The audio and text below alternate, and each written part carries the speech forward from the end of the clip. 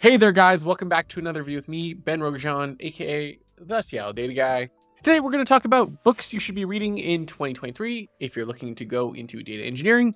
And we're actually going to do something here where we break this down into different levels. So it's not just going to be a bunch of books that I'm going to list out that you should read, but we're going to try to make this clear. If you're a beginner, start here. If you're kind of more mid-level, been doing some DE work, start here.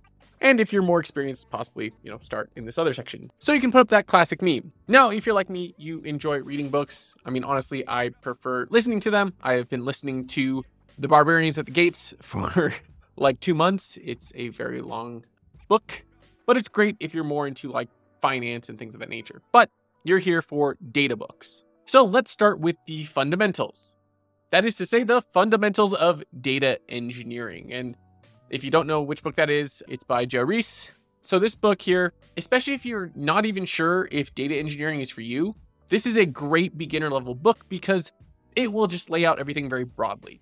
If you recall in my last video where I talked about courses you should take and how you should learn topics, one of the things I discussed is learning very broadly first before diving deep, because then you kind of understand the high level, 10,000 foot view of what the world looks like. And that's what this book does really well. On top of that, what this data engineering book does is it helps kind of lay foundations where there haven't been a ton. Data engineering, to some degree, is an old profession and to other degrees is new. And because of that, there's a lot of things that aren't necessarily crystallized. And Joe Reese and Matt went out and kind of helped crystallize a lot of these concepts, everything from data pipelines to data storage, to where data comes from in terms of data sources, as well as just the data engineering data lifecycle and all of that. So they've done a good job, and they've also interviewed tons of people like Bill Inman and some of the other classics and some of the other forefathers of the space. And that's really great because you get not just, again, their opinions or the author's opinions, but you really are getting this very broad perspective of what data engineering is. And so this is great, again, if you're just looking to break into the field, because you might not even know, is this the work you want to do? And I've done videos about, should you become a data engineer? But I think this does a far better job. So this is a classic book, and I'm really glad that Joe signed it. So thank you, Joe. Another classic book that really will help you understand the basics of data engineering, or at least in terms of the data pipeline, is the Data Pipeline Pocket Reference. It is kind of what it says. It's not a hugely in-depth explanation of data engineering, but it really is focused on data pipelines. It's a little bit older because it focuses more on things like Redshift, but first of all, Redshift is still probably the most common cloud data warehouse that exists. So I can say it's older, but very commonly used, especially in the enterprise. But it helps you kind of understand like data pipelines, what are they, how you can kind of build some baseline ones, how you can go from like building Python kind of DAGs that are very manually developed to things like Airflow. And so I think that's really important because it's just a good guide in terms of like helping you grasp what your job is as a data engineer, especially on the data pipeline side. Now, of course, because this only covers data pipelines, it's part of this picture of data engineering. On the other side, you will want to understand data warehousing, and I'm going to keep recommending, Kimball's books. You can kind of pick almost any of them. Again, I'm going to link the free book below because you can at least get a good understanding of what his style of data warehouse is. You can also look into Bill Inman's books as well. But it just gives you a good understanding of kind of why we're using what we're using in terms of like tables. And again, I'll always reference it because it's just classic and free. And of course, there's other things you can look up like Python and, Airflow and there are books on those specifically. But I think it's more important as a beginner. One, you should hopefully already be working on Python and Airflow and things like that. And there's tons of Udemy courses that you can look up for that or Coursera courses. But book-wise that like cover large concepts, and I think that's kind of where you're at as a beginner, these are kind of the books I dig into because you're really just trying to understand the big picture, but without going too deep because you're a beginner. And this is kind of why I said reference that meme earlier, because you're really, at the beginning, you're kind of going high level with some low level stuff of learning how to code and things like that. But from a book standpoint, I think it's more high level. And then mid-level, you kind of focus more on things like learning Spark and Kafka and these other technologies and kind of reading books on them. And then you go again, high level, you start going into other books, which we're about to dig into here in a second. So first, let's kind of dig into some mid-level books that you can read. So the first book I'd recommend, one thing you probably realize is there was no reference to Spark before, is Learning Spark, specifically for lightning fast data analytics. I just like kind of understanding how you can use it not just for data engineering, but also for analytics. And there's a second edition, which is great because it actually covers Spark 3. So you're not going to be limited.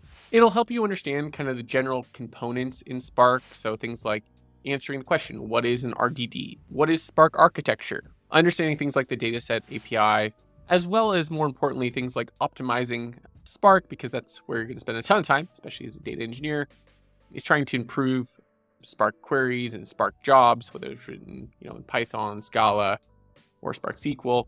It all kind of ends up going back to eventually having to fine tune a lot of that. I imagine in the future, like, I know this is weird, but I imagine in the future, like, we'll have copilots that, like GitHub Copilot, that will just fix it for you and optimize your queries. And honestly, I think that's where we should go. You should just be able to write a query and just kind of get what you want to do and then improve the performance. So I'm hoping that eventually happens, but that all starts with you understanding how to optimize your queries, and then maybe you someday build that copilot. You'll also learn things like building reliable data lakes with Spark. So I think that's very important, especially as a data engineer. And so there's just a lot of concepts here that if you're trying to get a little more skill, but you're beyond just getting started with like Python and Airflow and just understanding what components exist in data engineering, this is a great place to start. All right, so I know I said I was going to stick with mostly not lower level books, but more technical books. There's 2 books I would recommend mid-level people read, and then you reread them maybe 3 years later, because this first read will really just be about laying foundations that you'll eventually connect with more and more as you go through your career. And those 2 books are The Pragmatic Programmer and Mythical Man Month. I'm kind of putting them together, but they're both similar in the sense that they teach good practices of programming more than like focusing on actual programming, right? You're not going to learn anything purely technical here. There's going to be some principles that they cover, like dry, or how to, manage a programming project, but they're really more focused on software engineering in terms of like project management, as well as like the engineering side of things, not as much on the actual nuanced technical little tidbits of a specific language. So these are timeless. Like the Mythical Man Month, I think actually, let me look this up before I tell you when it was written, but it was written in the IBM days. Hold on while I Google this. So yeah, it was written in 1975. And honestly, you read a lot of the analogies and stories that they give you, and it's way before most of us. It's talking about languages and companies that existed prior to probably many of us being born, or maybe not existed, but were the like place to work in terms of like technical top tier. Everything written here is like solid in terms of like project management and just writing code. And it's really, I think the biggest thing you realize is like nothing has changed over these like, what would that be? 50 years. Nothing has changed in software development in terms of the problems that we face. I love the example that they give where they talk about cathedrals and how cathedrals used to be built. And in some cases, people had like a consistent engineering, like design set of specs, or like the person that built it or just decided to build it was like, here are the specs for how you build it and how to design it. And although it took hundreds of years to build it or 50 years to build it, it looked like the same engineer built it throughout, or the same architects. Whereas other buildings would look like, 4 to 10 different people built it because, well, you did have 4 or 10 different people who built it, and there wasn't a set of specs that said, hey, this is our design philosophy. And it's the same thing in code. Like if you ever come into some project, sometimes you're just like, wow, at least 10 people wrote this code. And you know that because you can literally see 10 different coding styles within one project. And it's very frustrating. You run into issues where, maintenance and things like that are borderline impossible. And that's why this is an important book, because you're going to learn a lot in terms of how to have better practices and why you have those practices. And honestly, at your mid-level sophomoric stage, you might not completely connect with it, but if you read it again in 2 to 3 years, you'll definitely start being like, oh yeah, I did something dumb 4 years ago, 3 years ago. That's why I connect with it. There it is. That's why. So that's why I say read it early and then read it again later. And then finally, I'd say take a look at the Kafka definitive guide as well. There's a lot of things changing in the world, I think, of technology. And Kafka is kind of going to this world where it's likely going to be a managed service more than something that you spin up. But I think it's still important to understand kind of where we start. So one, Kafka is still heavily relied upon. But also, even if we get into a world where we don't rely on it, or we are relying on it in a very different format, I think it's still important to kind of understand the underlying basis of how things are set up. Not just in terms of the basics of Kafka, like producers, consumers, and things like that, but how to manage it, how to monitor it, how to build reliable pipelines. That is all in this book. And it's pretty comprehensive.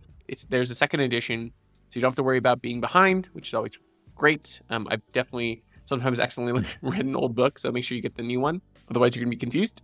But yeah, it's going to cover a lot, and I think it's solid in terms of learning. Honestly, there's a ton of other technology books you can read. O'Reilly does tend to put out solid books. You rarely can go wrong with what they put out. And I hate that I only recommend mostly their books, but they do a good job.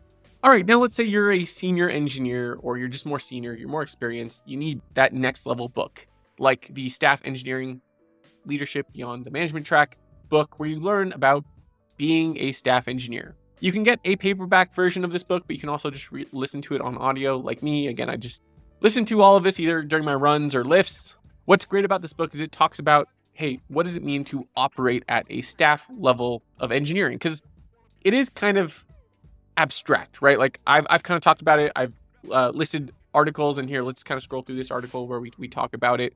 And you'll notice that this article is, again, Will Larson, the same person that's written this book. And that's because, again, I think he has solid principles of like, what does it mean to be a staff engineer? Like, how do you lead without necessarily being a straightforward leader, right? You're not necessarily management, but you kind of have to act like it. What kind of work should you be looking for? It also has like great stories, and you can find some of these again online for free, but has some great stories in terms of like staff engineers that he's interviewed. And so it's really just cram-packed with a ton of information about being a staff engineer. And especially if you're a senior trying to make that jump, it could help alleviate some of that stress or show you how to do it. Next, the book I'd recommend, and honestly, you could maybe read this book earlier, but I feel like if you read it earlier, it might not click as well. And that's Designing Data-Intensive Applications. It's a classic. Everyone will like always recommend it. If you Google like top 10 data engineering books, it will show up as like number 1, followed by Joe's book. The first part of the book, first few chapters, are probably great. They talk about partitioning. They talk about all these things that honestly would be good for you to learn. But later on, if you're not working on systems that are large and require all of these, intensive scaling properties, it might be hard to connect with. And it's one of those things where it's like, if you don't make that connection, it might just kind of poof away in a year because you don't use it. So this might be more of a mid-level book. Maybe I could just be being picky here. I'm like, where does this really fit? I was trying to figure that out. So feel free to put it where you want, mid-level, senior. But I think it's one of those books that's worth rereading at the very least when you're a senior. Another similar book to me is Software Architecture, The Hard Part. Basically talks about trade-offs in building things like distributed systems and building these large systems. They really go in depth in terms of like trade-offs in design. And again, that's just one of those things that like you can read early on, maybe year 1 or year 2, but it really won't make that connection unless 1, you're working at a startup to where you need to be building everything from scratch yourself, or 2, you're more senior and you're actually seeing these trade-offs and you're having to make them yourself. So it can be valuable to read early, but I think there's, again, just this trade-off where it'll connect more when you're more experienced. So those are the books I would check out in 2023. Just put maybe 1 or 2 on your reading list. I wouldn't say try to go crazy. Really try to dissect these books, really try to go in depth. Don't try to just speed read them because you think reading more books is more useful. I've, again, been reading Barbarians at the Gates forever because it really is fascinating. Understanding, I think the biggest thing from that book is human psychology and incentives, because it's all about like these bankers and CEOs and how a company essentially almost got stolen out from under another CEO, and how a company and whole deal kind of got honestly bamboozled to some degree because the bankers were greedy. But that's, if you're more into finance. Other than that, guys, I wish you a wonderful 2023, and I hope to see you in the next video. Thank you and goodbye.